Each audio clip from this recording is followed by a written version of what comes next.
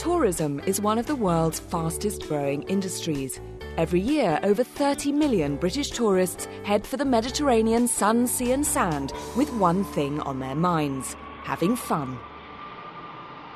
But there are others that have been visiting the Mediterranean beaches for a lot longer than we have, who have watched the dinosaurs come and go, and who now make room for us in their ancient world. Marine turtles have been swimming the world's oceans for over 110 million years, but now they are endangered. If we don't act now, they might be gone forever. The good news is that there are a few things that you can do to help stop this from happening. In the Mediterranean, loggerhead turtles breed in the summertime.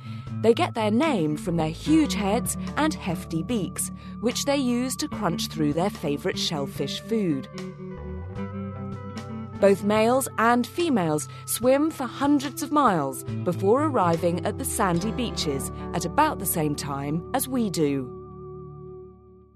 Loggerheads do most things slowly, including mating, which can take several hours.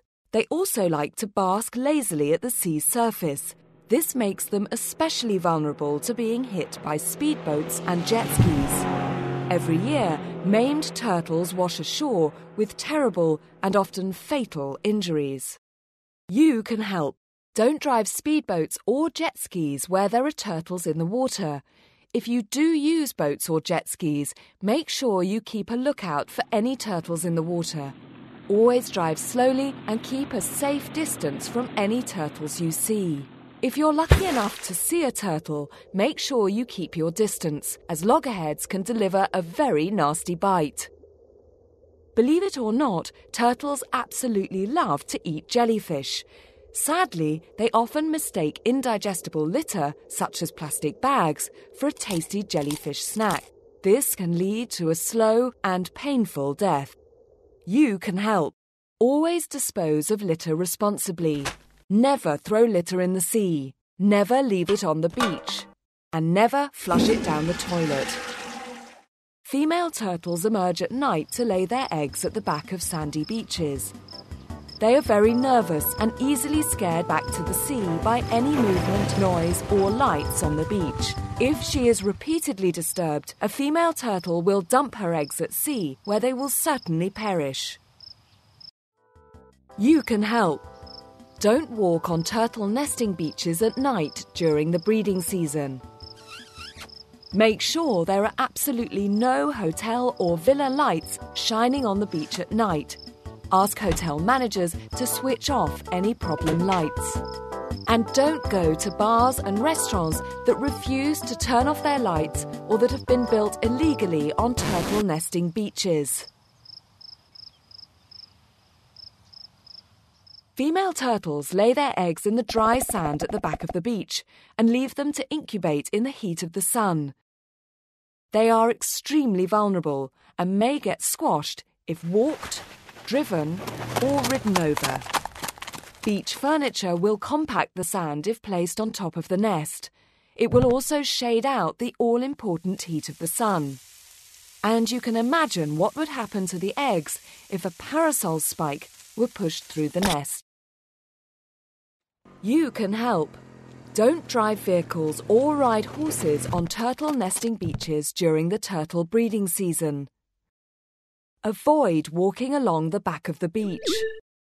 And during the day, keep all beach furniture close to the sea, ideally within a few meters of the water's edge.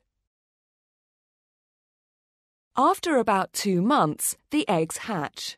The hatchling turtles dig upwards to the surface of the sand, where they wait for nightfall. They make a dash for the sea under cover of darkness. And while the sea may only be a few meters away, this is the most hazardous time of a turtle's life. Predators patrol the beaches, looking out for tasty hatchling snacks, and we can make things worse. Beach furniture, sand castles, and holes dug in the sand can be lethal traps for the tiny hatchlings. You can help. Always make sure beach furniture is removed from nesting beaches before nightfall. level off any sandcastles, and fill in any holes that have been dug on a turtle nesting beach. Just think, through this simple action, you might make the difference between life and death for a turtle.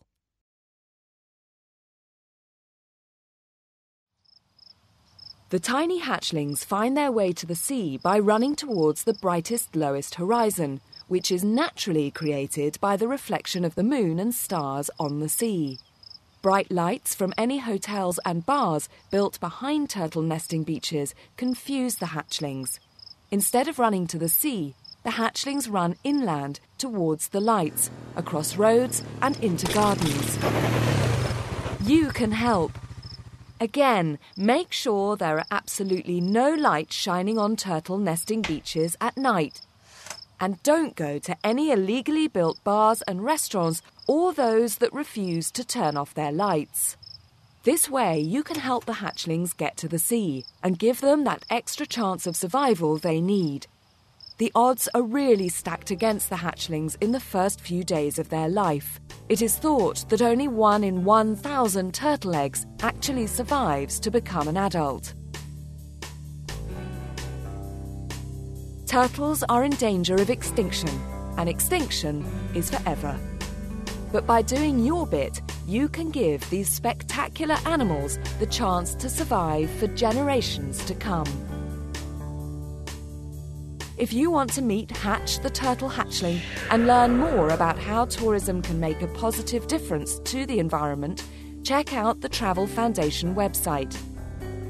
If you want to find out more about the turtles in the Mediterranean, check out the websites of Medasset, Archelon, and the Marine Conservation Society.